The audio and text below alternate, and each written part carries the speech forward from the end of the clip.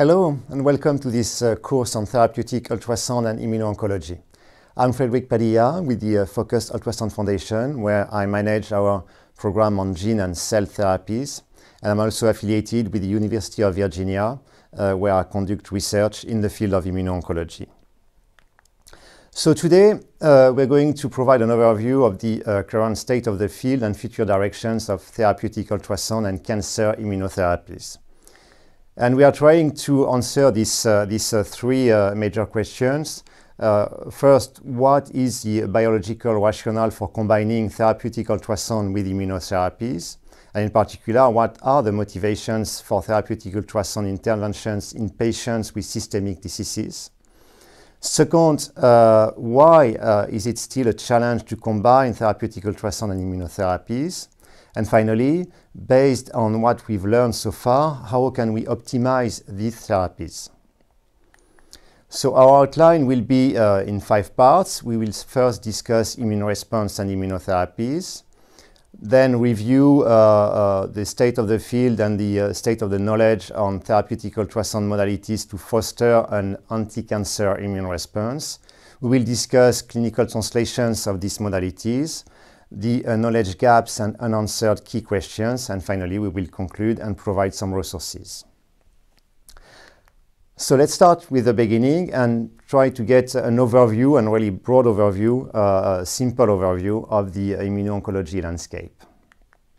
So what is cancer? And let's start here. Cancer is a genetic disease. These genetic alterations can come from hereditary sources, can come from diseases, from infection, from exposition to chemical UV radiation, and of course from regular cell division that takes place during life, where at each division some mutations in the DNA accumulates, and this is why the prevalence of cancer augments with age. So why are we talking about this? Because cancer occurs when function-altering mutations appear in genes that control growth and survival, and these are called driver mutations. We have also the presence of passenger mutations, but these ones are not known, have no known pro-tumor functions. So these mutations will result in the creation of altered protein, and again, in the grand scheme of things, what will happen is that our immune system will recognize this altered protein as very specific and to the cancer cells, and that will trigger an immune reaction to go identify this cancer cell that present this altered protein and kill this cancer cell. So if we have cancer still, it's because something wrong happened in these immunity cycles, and so all the challenge of therapies is how to teach the immune system to recognize these cancer mutations and how to teach the effector immune cells to attack the cancer cells. So now cancer is defined by several hallmarks, and this is a cartoon from the famous paper from Heinahan and Weinberg from 2000 that was updated by Heinahan in 2022. That describe in a kind of a heuristic manner all the different very specific characteristics of cancer. And among them is this avoid immune destruction. And this is where we will place our focus today. So our immune response involves 2 distinct arms. We have the innate immunity and we have the adaptive immunity. The innate immunity is the first-line response to an aggression, to an infection, to an injuries, and it's always on. It's a very rapid response that can recognize classes of, for example, microbial pathogens. So you have different cells involved in this innate immunity, such as dendritic cells that we will discuss later on, macrophages, natural killer cells, and so on. And then the second step of a response is so-called the adaptive immunity. This, its name is saying, is an adaptive response, so it requires induction, it requires to be taught how to recognize specific pathogen and being ordered to mount a response against these specific pathogens or cancer cells, for example, for what we are interested on today. So it's a delayed response, so typically 1 week, 2 weeks in human. I mean, it depends on the type of response. That, again, will be very specific to recognize specific antigens, for example, of microbes. And among this adaptive immunity are the T cells, and especially the CD8 positive T cells, which are the effector cells of the adaptive immune response against cancer, and this is where we will place most of our focus today. So how does this work, this tumor immunity circle? So let's have a look. So tumor immunity at a glance. It all starts here at the bottom with the dying of some of the cancer cells. When they die, they will release some antigens and epitopes, so more on that later, but again, some proteins or pieces of protein, peptide, that are very specific to these cancer cells. Then in the tumor are present so-called antigen-presenting cells, such as the dendritic cells, that will uptake these antigens, epitope, peptides, migrate into the lymph nodes, where they're going to prime and to activate the T cells. So again, more on that later, but broadly speaking, what it means is that there will be a clonal selection. So clonal selection meaning the T cells, only the T cell that can recognize the specific antigens, epitopes, peptides will be selected, will be activated by the dendritic cells, and will be ordered to proliferate, and they will start then to migrate into the blood vessels, guided by chemokines, chemotaxis gradients, to migrate into the tumors. Into the tumors, so there will be this interaction between these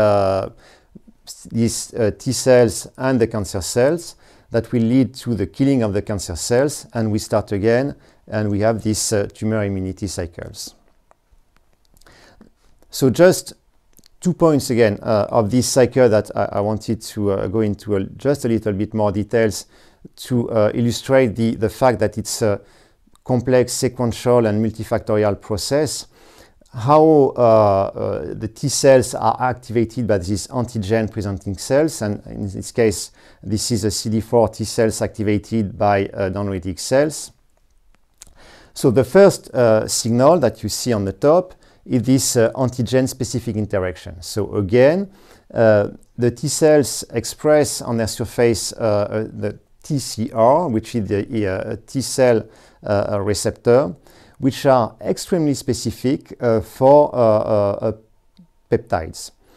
So you have a huge number of variety of T cells present in your body, that each one has a specific TCR that have been designed, again, to recognize only specific peptides. So this is where this clonal selection will happen. So you have this interaction at this level between the MHC, so the major histocompatibility complex, which is the place where the peptide will be presented by the dendritic cells, and the TCR, that will be the place where the peptide will be recognized by the T cells.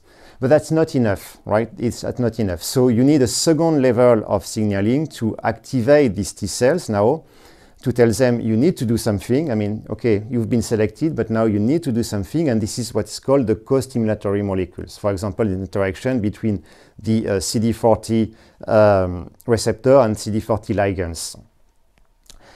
And this is still not enough, so the T cells have been selected, have been activated, but now we need to tell them, okay, what to do. And this is the third level of signaling, that will be the instructive cytokine that will tell the T cells, now, this is what you need to do.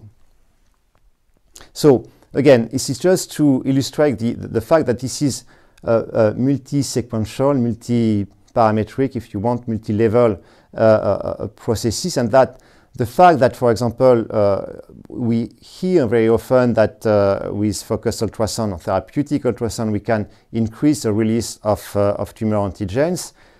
yes, but that's not enough, right, to trigger an anti-cancer immune response. We need also to have all these different signaling activities that takes place in order to effectively mount an anti-cancer immune response.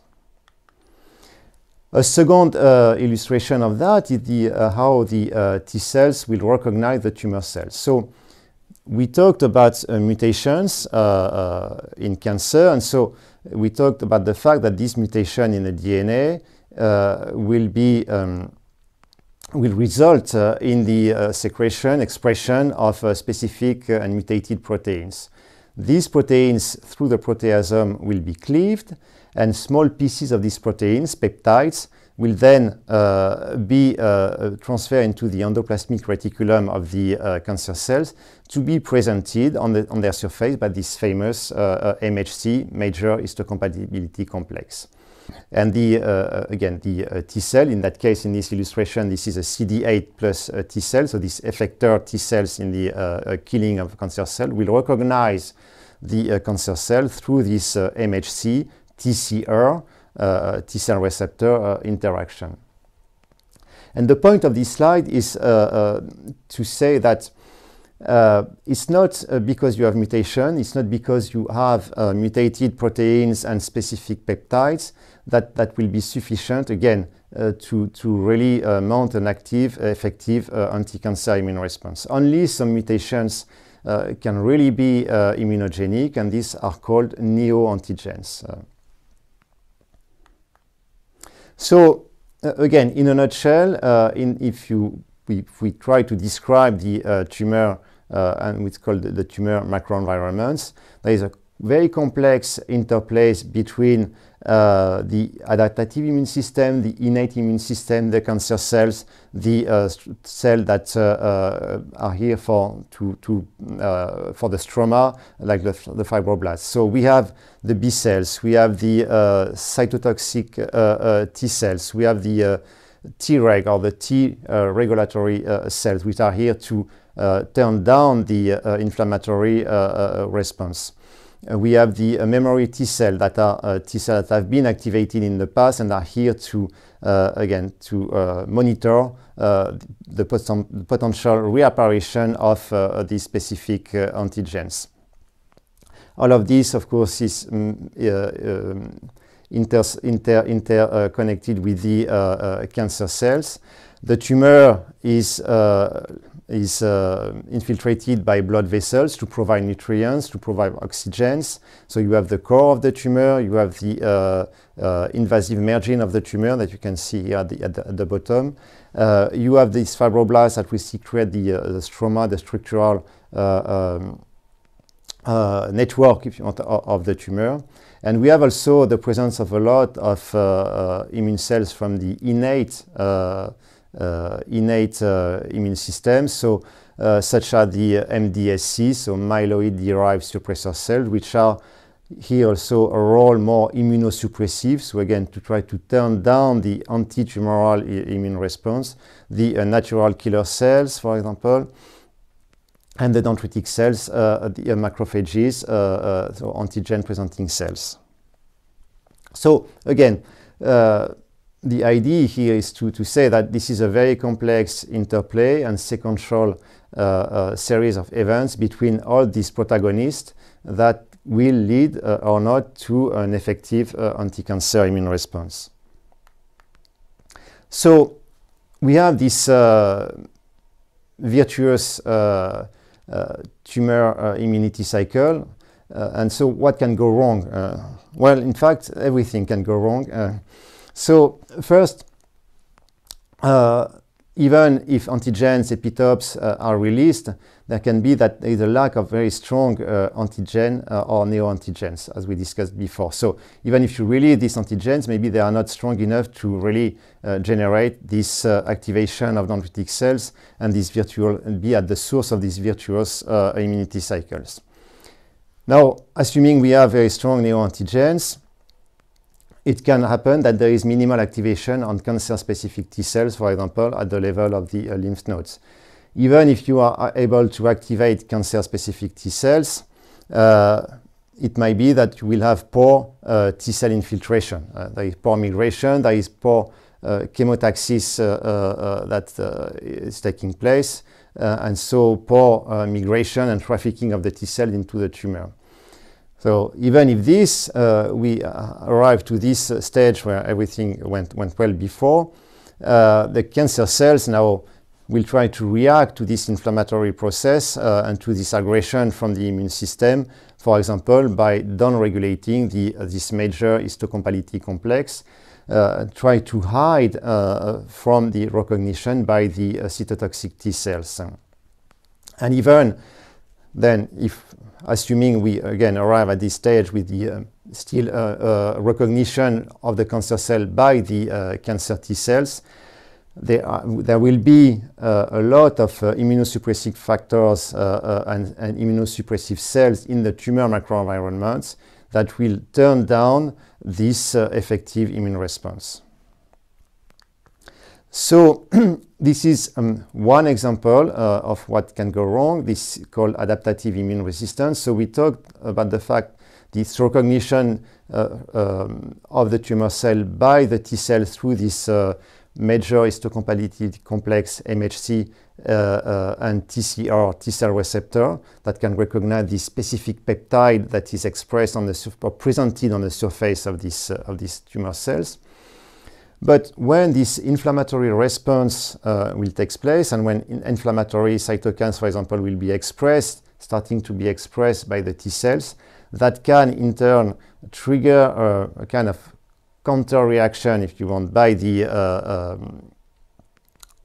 cancer cell that will start to express on the surface this PD-L1 ligand, which then will bind to or activate the PD-1 receptor on the T cell, and this is a signaling pathway to turn down the activity of the T cell. So this adaptive immune resistance will when it's present, this is where, for example, you heard about immunotherapy, these checkpoint inhibitors and this anti-PD-1, anti-PD-L1 axis of therapy. This is to try to block this pathways interaction between the PD-L1, PD-1, between the cancer cell and tumor cells. So what can we do? Well, we can try to boost the intratumoral immunity cycle, and this is, again, a cartoon illustrating intratumoral immunotherapy approaches. But we can think more generally that what we can do is to try to boost or to modify or stimulate this immunity cycle at every of the stages. So immunotherapies. We have five classes of cancer immunotherapies: cellular immunotherapy, immunomodulators, oncolytic virus therapy, monoclonal antibodies, and cancer treatment vaccines. Some examples: so cancer therapy, for example, you heard certainly about CAR T cells, that are chimeric antigen receptor T cells, that are T cells that are harvested from the patient, re-engineered to express specific T cell receptor, so the name chimeric antigen receptor, to really be able to target specific antigens on the cancer cells, and then they are then re-infused to the patients. Checkpoint blockade, of course, anti-PD1, anti-PD-L1, anti-CTLA4, that are immunomodulators, so that will regulate and boost part of this immune system. They will try to inhibit this checkpoint that we discussed earlier, for example, this PD-1, PD-L1 interaction between the cancer cell and the tumor cells, to allow or even to boost the activities of the T cells. You have oncolytic virus therapy, such as TVEC, which are viruses that will specifically infect cancer cells without harming the normal cells and trigger cell death of these cancer cells. Monoclonal antibodies, that are proteins that will attack specific part of the cancer cells, such as rituximab, an anti-CD20. And finally, cancer treatment vaccines such as Sipuleucels or Provenge that are vaccines that will train the immune system to recognize and destroy the cancer cells. So immunotherapy works, right? And the difference between immunotherapy and standard therapy, that with standard therapy, typically you will have, so these graphs illustrated the, let's say, overall survival rate, percentage of patients alive as a function of time. With standard therapy, what you will gain typically is a short-term response, but at the end, after a few years, there is relapse, and the percentage of the survival rates typically is not very different from the untreated patients. With immunotherapy, this is different. This is a more delayed response, so it will not act on the time to progression, but as you can see, it will considerably increase the cure rates. So you have, at the end, after a few years, still a very significant number of patients that are still alive and that did not present any relapse. And so the issue is that, as you can see on this graph, and again, this is very qualitative, but that only a fraction of patients respond to immunotherapy, and this is where there is a lot of room for improvement. So immunotherapy have been demonstrated to be able to improve the overall survival rate across several tumor types. They are effective in traditionally immune-responsive tumors, but also in other solid tumors, and this is just an example of a clinical study with pembrolizumab, so an anti-PD-1, anti-PD-L1, if you want, checkpoint inhibitors. But still, you can see that the response rate is limited typically to 20–40% of the patients. So one of the reasons can be, again, the question of mutations and the creation of neoantigens by the cancer cells. So this is a famous paper describing the somatic mutational processes in human cancer, and trying to classify these different types of cancer as a function of the level of mutation that can be found in the cancer cells. And the idea being that the cancer, such as, for example, melanoma, that very high mutational burden, will most likely have more neoantigens, and are more likely to respond to immunotherapy, right? And so, and you can try to classify the tumors by this rate of production of neoantigens. So this is one possible aspect of the cancer that will be that will make the patient more or less responsive to immunotherapy. But even in melanoma, where the checkpoint inhibitors have a considerable success, you still have 20–40% of the patients that respond. So this is not the only explanation. So again, broadly speaking, the possible factors of failure of immunotherapies, presence of absence of immune cells. If you don't have immune cells infiltrating the tumors, even if you give an immunotherapy, let's say, for example, a checkpoint inhibitors, most likely you will not really increase this response. Now, even if you have immune cells, their polarity will be very important. Are they more immunosuppressive or immunocompetent? How are they spatially located? Now, if you give immunotherapy, if you give a drug, can the drug penetrate and be distributed homogeneously, for example, into the tumor? So again, at every step of this tumor immunity cycles, there are some potential failures.